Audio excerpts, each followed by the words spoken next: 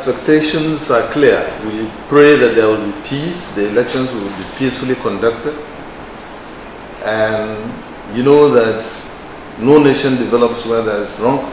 No nation develops where there is no peace. And we're praying that there should be peace before, during, and after the elections in Liberia. Peace is cardinal.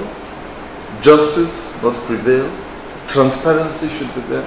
Once there is transparency, there is justice, people will be satisfied with the result of the election. And that is what I expect should happen tomorrow. I'm here to promote peace.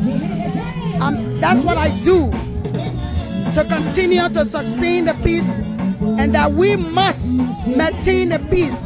What ECOWAS has done, we must continue to maintain the peace. And it is important to us as Liberians to respect the mandate of the international community.